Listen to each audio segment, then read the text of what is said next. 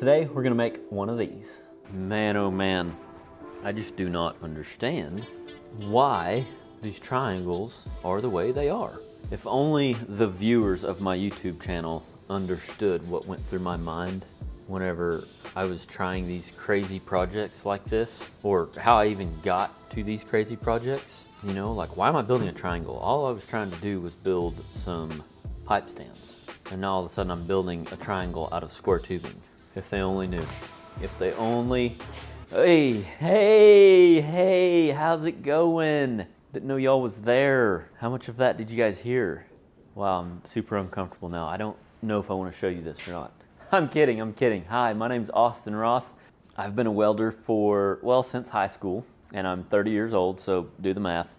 For a few years, most of my career has been pipelining. Done that for about 8 years. Before I went on the road pipelining, I worked, well, right after high school, I worked in a shop doing fabrication work, custom fabrication.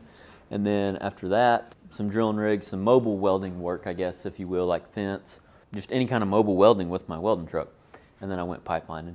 And then pipeline work slowed down, so now I am back to doing mobile welding work. So today I'm gonna share with you guys what I've learned about triangles. So here is the first triangle that I cut out with the square tubing. As you can see here, there's a gap, and I just did not, pretty much a similar gap in every acute angle of this triangle. An acute angle means less than a 90. Obtuse angle is more than a 90. I actually remember that from high school. I do, that's where I learned that acute. I didn't learn that here recently. All right, so let me share with you all how I got to this.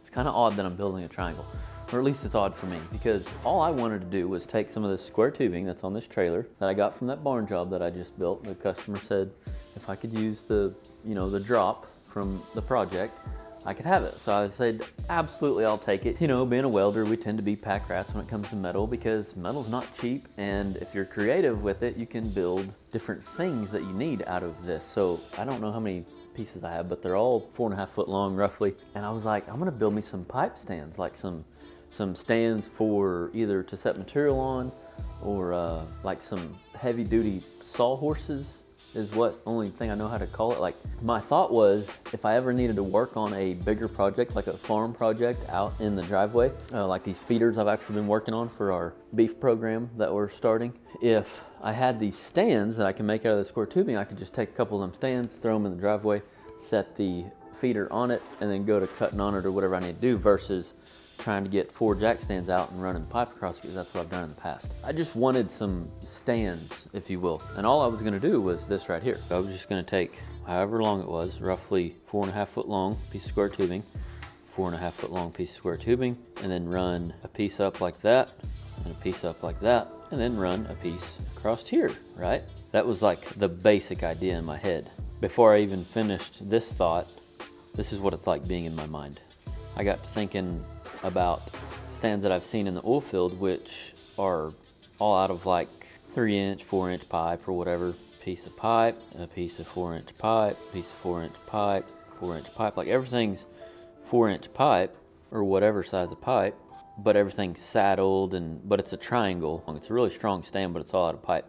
So my mind went to that design, and then I was like, oh, you know what I could do? I could take this square tubing and I could just do this.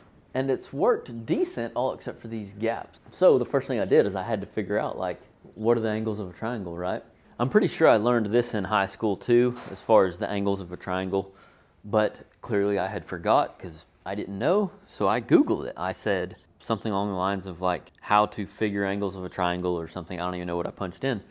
But the basic thing that I learned about a triangle was all your angles will add up to 180 degrees. So I just took 180 and divided it by 3, and I got 60. So we got 60, 60, and 60. And so I took one full length of these short pieces, which is around 4.5 feet, and I measured it, and half of it was almost 28 inches. So I marked half of it, and then I laid out, I took an angle finder, put it on 60, and then marked a 60-degree angle on my straight piece, and then took my speed square. Where are you at, speed square? Where did you go? Oh, it's right here. If it was a snake, it would have bit me. So anyway, I took my speed square and I used these numbers on here. That way I wouldn't have to take this every time and line it up with the edge, because it doesn't have any like edges or nothing to make sure you're accurate. I was gonna lay this on there to make sure I could just turn it with whatever angle, and see it's got a 30-degree. That's not as far as you can use this, but like that's as far as they've got it marked. And that's all, that's what I needed. So I was like, because they're 60 degrees, but to get a 60-degree angle, you need two 30s. So this is a 30-degree miter from this straight. From here, you got 30 degrees, and then this one's got 30 degrees on it. Therefore, together, they equal a 60-degree, if that makes sense. But as you can see, the first one I done had a gap in the throats here. And so I adjusted I couldn't figure out why. I was like, I don't understand, you know, I made sure I had it on 30, yada yada, whatever. And then, so on the other one, the one that's underneath here, I just modified my angle. I used this guy. This is I don't even know what they call it, but it's a thing where you can save angles on anything you're working on. You know, like if you're trying to match an angle on something and you need to get the angle, you can tighten it up, and you can take it with you and put it on something else to make sure you get the exact angle. There's no numbers or anything on it, but it's super handy tool here. So anyway, I took this tool and I put it on the angle that I had of this guy, and I knew that like I needed a little bit less of an angle, right? You know, a little less of an angle. So I put it on here. I just bumped it out about halfway between this gap here. And then on the next one that I done, I put this angle on everything. And it was the very opposite. Let me just bring you all over here, since these things aren't the easiest to move. You can see right away, see, instead of the gap being in the throat, it's on the outside here. So in this next one that I'm gonna build, I'm gonna go in between the two. This one was too far, and that one was too far the other way. So I'm gonna go right in between, and hopefully this next one, it ought to line up just perfect in the ideal world, right? All right, so the first thing I've done is found the center of this piece, and what I'm gonna try to do is mark these angles, and then mark these angles, and then not make this cut right here, and I'm just gonna bend it. That's what I've done on those. I don't think that's my problem, because I cut it after I'd done that on the second one, and it didn't help my angles any, so like, I think I'm still gonna try to bend this one. But the main thing to pay attention to is make sure your lengths are all the same when making a perfect triangle. As long as your measurements are all the same, in theory, your angles and everything should match up. One thing to note in this video is that a band saw would be super ideal, because a guy could set these in the band saw and just cut them. For one, you could use this same miter over here as the miter for this piece, if that makes sense, because it's the same angle you need. But I am using what I have. This kind of goes back to that one video I made about that circle. I'm just using what I have and being creative about it and learning in the process, you know? I don't know, I enjoy doing stuff like this, I really do. The way I learn is by what I call doing stuff the hard way sometimes, but like, I don't know, that's what makes this stuff interesting and fun to me. So I don't mind taking the time to learn it like this. But there's definitely more than one way to go about learning things. A guy could definitely get paid to learn, if you will, by working for somebody else, which I have done a bunch of over the years also. I just want to note that this is not the quickest and most efficient way to make a triangle. And for two, I don't have a bandsaw or a plasma, so I will be cutting this with a torch.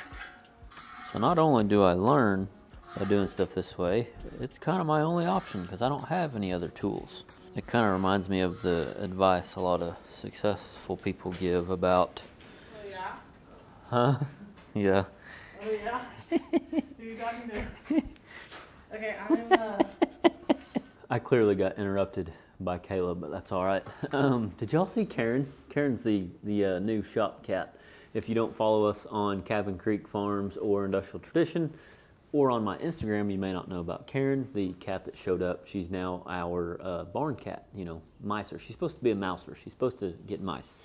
But what I was saying was it reminds me of the story. A lot of business people or successful people will tell you to thrive on your, and I will agree with this advice because it's helped me so much. Like I don't have a bandsaw, I don't have a plasma, but look at what I can learn, you know, teach myself or whatever without having all that stuff, you know, I can get better at using a hand torch on thinner stuff, and then I can learn myself all these angles and different ways to do stuff. You can benefit from not having everything. You know, we all have to start from somewhere, and if you actually play on that, it can benefit you. So we got this one laid out. Now I'm gonna go ahead and lay out this one over here. I'm gonna make this the same length, 27 7/8. And with these rounded edges on this tubing, I always try to get directly in line with the straight edge of it. Make sure they intersect with this sidewall and not the top of your rounded edge.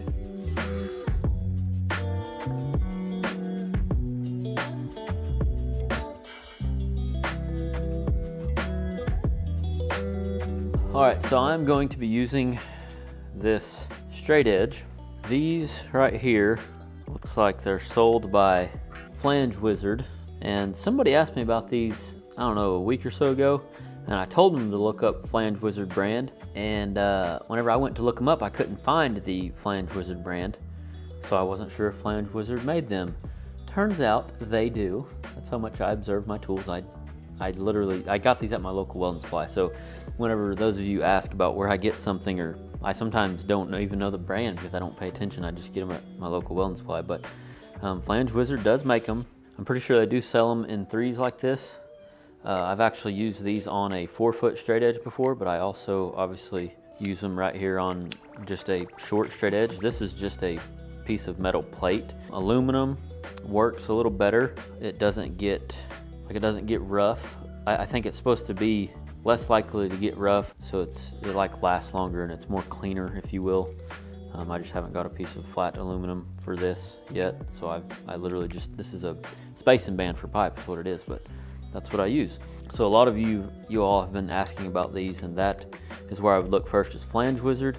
If you can't find them on a Flange Wizard site or somebody who distributes Flange Wizard, look up Curvomark. Curvomark, I'm pretty sure, sells this guy. It's essentially the same thing as that, but it's not customizable. It comes in 2-foot section, and all these magnets are built in to this straight edge. A lot of guys I work with call it a whiskey stick. You know, if you've had too much whiskey the night before or something, this just helps you stay straighter, right? Super handy. I learned about these tools here whenever I worked on drilling rigs, cut a bunch of plate and stuff, and it's super handy whenever you're dealing with a hand torch. So they call it a whiskey stick, but contour marker, Curvo, here we go, Curvomark. So yeah, look up Curvomark. You should be able to find one of these online somewhere. Maybe, hopefully, we can carry them in the AROSSWELDING store one day. That would be even better.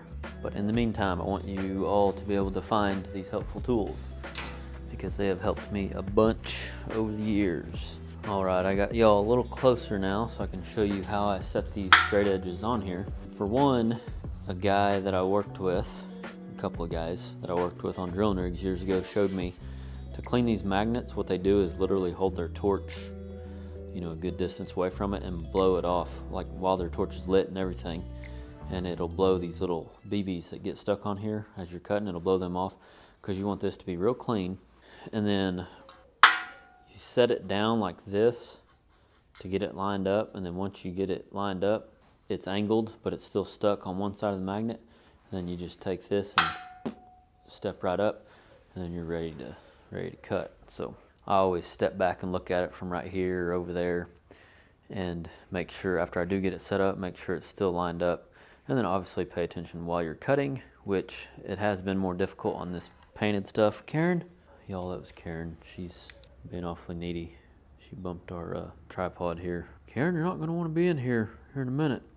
We'll fire up the old torch, come on. All right, so one of the things that I always make sure of when using a torch is having a clean tip. Clean tip is your very much best friend no matter what thickness of material you are cutting. And how you know that it's clean is by the sound of it. For one, your torch, your flame, I mean, being real long like that is good, but also whenever you pull this oxygen lever, that noise right there, that's what you want. That's a good noise. Now I always try to fine tune that noise by adjusting my acetylene and my oxygen up here. This over here I always leave open on this style of torch. It just stays open all the time because this right here is the same thing up here, but it mixes up here obviously.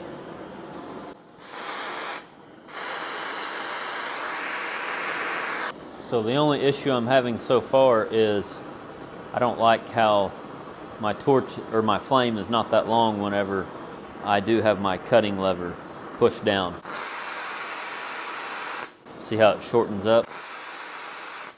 Whenever I push it all the way down. Now if I push it only halfway down, that's what I want.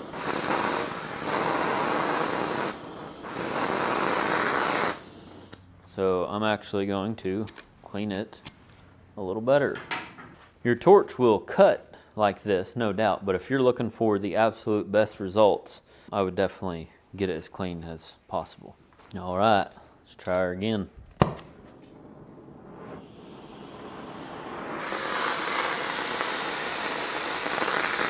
Oh yeah. Oh, that right there, ladies and gentlemen, look how long that sucker is. And you hear how it sounds? That's what you want. All right, now I'm gonna take this, one run like this, you see all that moisture coming out, and on this thin material, that's all I'm gonna do.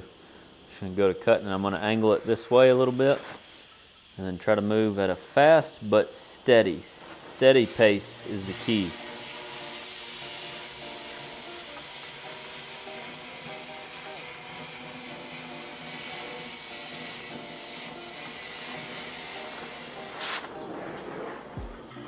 Moisture, and start cutting, baby.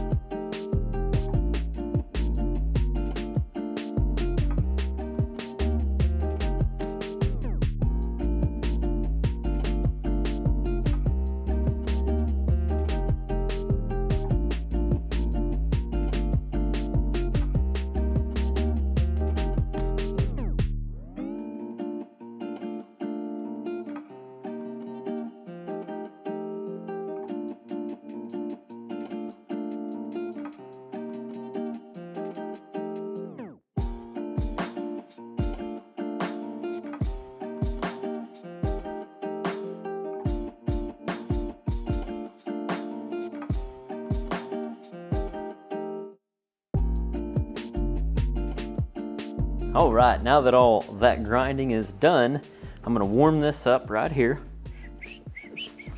and bend it into place and put her together, and hopefully she fits better than the last two. That's what we're hoping.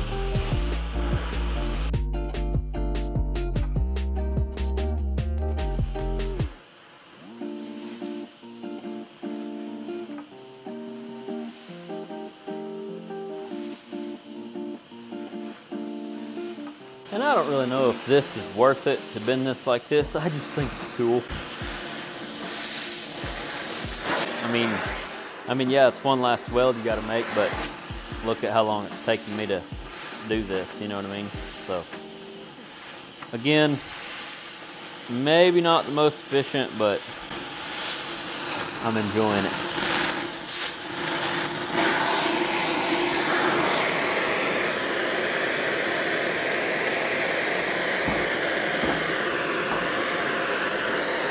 Oh yeah, man. Yeah, bruh. Now, the moment of truth. How do y'all like that old clamp? That ain't no modernized strong hand or nothing. Boy, I tell you what, I'm still not crazy happy about it, but I believe it's better than the other two. And I cannot figure out for the life of me why. It's definitely better than the other two, no doubt. I am tempted to cut that one that we just bent, because it looks like this needs to go in See how these two are, that one's like real good. That one's better, and this one's the worst, but it's definitely way better than the other two down there. So I don't know, I'm probably gonna go with it. That is the closest it's been so far. Like I said, you can see my line is off center here too, so you know this is probably affecting it, so I might end up cutting that and whatnot, but now you all see how to make a triangle. Okay, so there's two lessons that I want to take out of many that could come from what I've done here with these triangles. One is textbook or engineer versus real world. In theory, 3 60-degree angles ought to make a perfect triangle, right? I made a perfect 30-degree angle and I ended up with this. What that tells me, and I know this from experience, but for those of you that you know are maybe still in welding school or haven't even got into welding yet, don't be frustrated whenever you do something by the book and it doesn't work in the real world. It's not a perfect world. I think a lot of that is, I mean, you got to account for the metal that the torch is taking out. That's why I said a bandsaw would be better for this. You got to account for little bitty errors here and there, like if I was off on my angle or like bending. This one I left the bend in and it's worse here. So like there's a lot of things that affect stuff because it's not a perfect world. So that's one lesson. There's a huge difference between textbook and real world. The next subject matter that I want to touch on is just taking action on something that you want to do and letting trial and error get you to that point. But before you can do trial and error, you got to take action. I took action on this triangle, ended up with this. But trial and error, in other words, I done one, I didn't like it. So I done another one, but I adjusted something, so I ended up with this. Progress, but still not what I wanted. I went too far. Perseverance comes in now. Like you're frustrated, it didn't work, but change it and try something new and look for a new outcome. You can go more than 3 times. In fact, put in your head that it's going to take more than 3 times to get a pipeline job, or like 3 tries to get a pipeline job, or 3 tries to get any welding job, or 3 tries to get into welding school. Whatever you're trying to reach, whatever goal you're trying to reach, know that it's going to take this times 100 times 200 times 500 times 1,000. Don't let that discourage you. Just know that sometimes it takes that much work to get what you want. Perseverance. That's my advice. Persevere, don't give up, don't take no for an answer, but always be adjusting. Don't do the same thing over and over. That's the kicker. Because if you do the same thing over and over, I believe they call that insane. Be adjusting. Even if it's a little adjustment, it's adjustment. You're going to get better. You're going to go from wide gap, tight gap, just by adjusting what you do. Thank you all for watching, and remember, learn something every day.